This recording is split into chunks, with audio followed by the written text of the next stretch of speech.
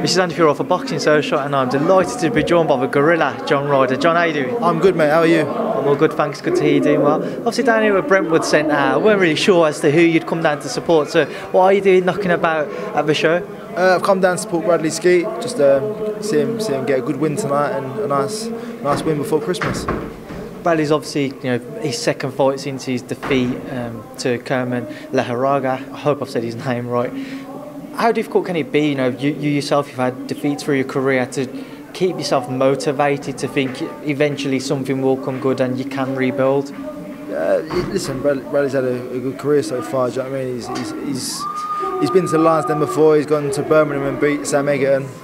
I'm not even going to say his name, but the European champion, he was a bit of an unknown quantity, and what a fighter he's turned out to be, do you know what I mean?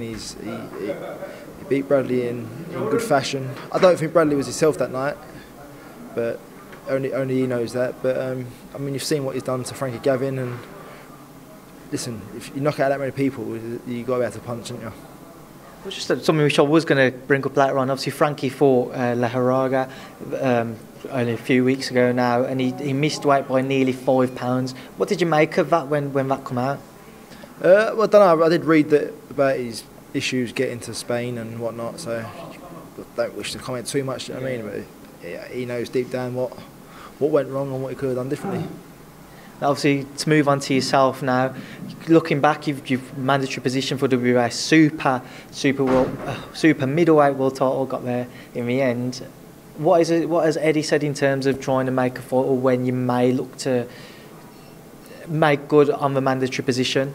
Do you know what? I think it's always just been a case of wait this year out, and then, I mean, with the likes of the fight tonight, with Rocky Fielding fighting Canelo, you've got to see what happens there.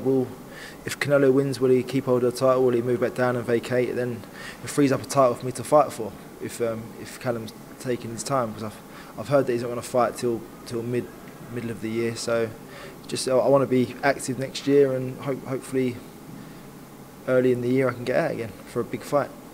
Is that something that you'd be more than happy to look to do, then take on, if obviously Canelo's to beat Rocky, take on the WBA regular against whoever would be lined up to fight yourself?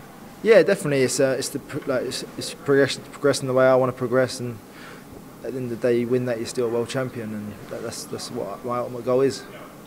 Do you feel frustrated at all because you're kind of in the middle of a situation? Obviously, Callum's got his ambitions to unify and to fight the largest names in the division. Canelo's obviously been mentioned as well for himself, and Rocky fighting Canelo tonight. You're kind of in limbo a little bit as to you've got to wait for other results and other people to handle their business until you can actually try to make good on your own situation. No, not really. I mean, I'm in a great position now. I've been in terrible positions before, coming off losses and being in limbo, not knowing what's coming next, if I'm going to get to fight again or not. So now I'm number one with the WBA, and I'm in the best position I ever have been, and something has to happen within the next couple of months, and there will be a big fight for me. Is this run that you're on now, do you feel that there's actually no pressure on you because you've had those losses, and you know that because of the position you're in now, you don't necessarily need to think too far ahead, and you don't need to worry about another loss because you possibly achieved more than what 4, 5, 6 fights ago you probably imagined you would have? Yeah, definitely. I mean, I'm at the top of the sport now, really. The biggest prize is in front of me of a world title. So it's all about enjoying these moments. The pressure is off now. I've probably put too much pressure on myself in the past, and that's why I've took defeats a lot harder than I should have done and just come back. But I've worked hard. I've come back, and I'm getting the results that I need, and I'm in a position that I've always wanted to be. Obviously, the big one later on in the night, Canelo Fielding. What are your thoughts on it? We're only a matter of hours away now. Just a great fight. You've got to take your hat off to Fielding. I mean, he's not just gone in there and took on anyone. He's gone to Germany, won the world title off the champion. Now he's going to New York to fight Canelo Alvarez, the pound for pound best boxer in the world, and pound for pound one of the greatest of all time. Who are you leaning towards? If what's your prediction on how the fight will play out?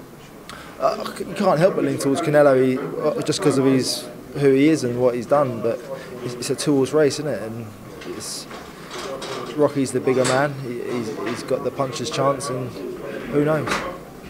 Last week as well we saw Khan-Brook take on Michael Zarafa. Did you catch the fight or what did you make of it? I saw bits of it and it's just hard. I mean, Kel's been operating at a high level, he's dropped down a bit and it's not brought the best out of him. And he's also working with a new trainer, so I think you just got to wait to see them adjustments. And people are expecting miracles overnight, and to build new relationships with new trainers takes time. And give him another couple of fights, you'll probably see the best of him. The fight everybody's waiting to see whether or not it would eventually be made is obviously Khan-Brook versus Amir Khan. Do you think we will see that? And obviously there's been a little video released this week of Amir Khan talking about Khan-Brook. I don't know whether you've seen it or if you've got any thoughts on the stuff that he was talking about. I don't know, so I did see that Khan was going to fight Terence Crawford. I don't know how much truth there is in that. If he fights Crawford, then I don't ever think it will happen with him and Kell, but hopefully it does. And I mean, 2019 would be great if it does. And obviously, just a couple of weeks before, well, a week before Brook, and obviously 2 weeks before today, Purewal. What were your thoughts on that one? Just a real shame, really. After what Fury's gone through in his life outside of the ring, it's a big victory in that itself to come back from that and to even be fighting again, let alone at that stage, on that magnitude. You know what I mean? But he done great. I mean, he should be champion of the world now. Looking at a big unification clash with Andi Joshua. So he's not. He's got to go back and right the wrong. And it's not a wrong on his account, but just a wrongdoing by the judges, and then put that right, and then the big fights really loom for him.